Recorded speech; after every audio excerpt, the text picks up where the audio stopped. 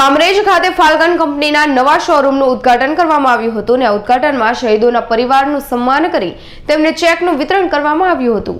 કામરેજ ખાતે ફાલ્કન કંપનીના નવા શોરૂમનું ઉદ્ઘાટન કરવામાં આવ્યું હતું અને સબમર્સિબલ પંપ અને મોટર બનાવતી આ કંપનીના પૂરા ભારતભરમાં 17 જેટલા શોરૂમો આવેલા છે। મહત્વની બાબત એ છે કે ફાલ્કન કંપનીની આ નવા શોરૂમનું ઉદ્ઘાટન કાશ્મીરમાં શહીદ થયેલા સૈનિકોના પરિવાર દ્વારા કરવામાં આવ્યું હતું।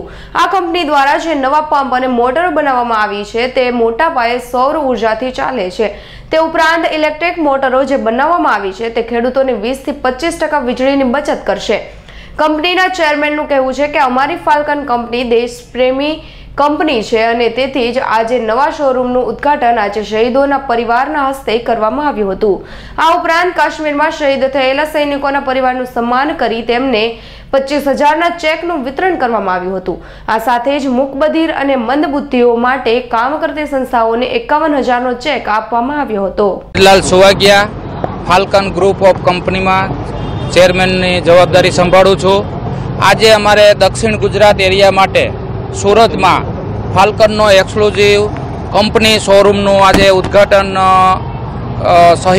શહીદોના પરિવાર અને મૂકબધિર બાળકોના હાથે કર્યું છે।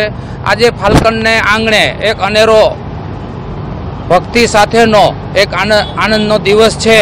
તો અમે એક રાષ્ટ્ર ભાવનાને સાથે લેતા જે ભારત દેશ માટે જેણે જે કુટુંબીના મોભીએ જવાબદાર વ્યક્તિએ જીવનનું જે સર્વોચ્ચ બલિદાન આપ્યું છે એની અમે કદર કરતા સમાજને પ્રેરણારૂપ મળે અને આપણે એને ખૂબ ઉપયોગી અને આપણા આનંદ ઉત્સાહમાં ભાગ લેવડાવી અને એને હાથે શહીદોને હાથે આજે ઉદ્ઘાટન કરેલ છે।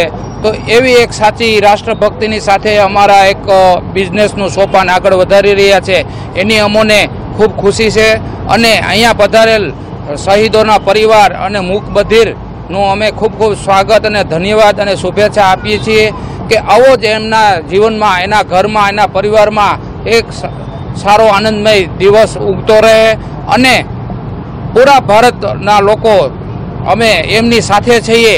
એ આપણો જે શ્રેષ્ઠ પરિવાર છે ભારત દેશનો કે જેણે એક જીવનનું જે અમૂલ્ય કિંમતી બલિદાન આપેલું છે એની આપણે સાચી એમને શ્રદ્ધાંજલિ આપીએ છીએ અને એમની આપણે કદર કરીએ છીએ અને એને શુભેચ્છા આપી કે એમનું આ પરિવાર હજુ આગળ ખૂબ ખુશી રહે અને પ્રગતિ કરતી રહે અને સમાજની સાથે રહે। આભાર। મુકેશ રાજપૂતનો રિપોર્ટ, કામરેજ।